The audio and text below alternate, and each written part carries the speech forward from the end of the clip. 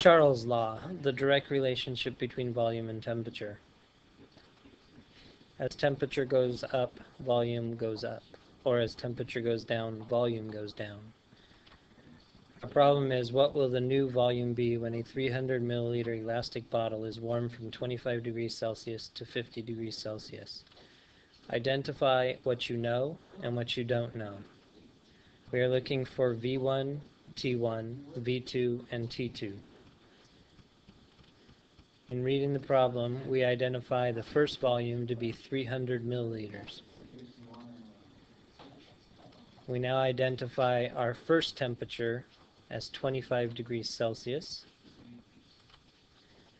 and we identify our second temperature to be 50 degrees Celsius. We are looking for what will the new volume be, and therefore that is our unknown. We are reminded that in all gas law equations we have to change Celsius to Kelvin. In order to do this, we add 273. 25 degrees Celsius plus 273 is 298 Kelvin. 50 degrees Celsius plus 273 is 323 degrees Kelvin. We next choose our equation and plug in the values. We choose Charles' law because we have volume 1 over temperature 1 equals volume 2 over temperature 2.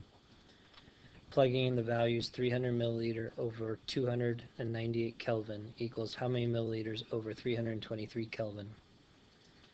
We solve the equation by doing algebraic processing and moving the 323 into the numerator.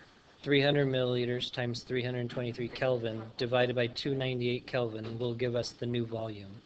The new volume is 325.18 milliliters.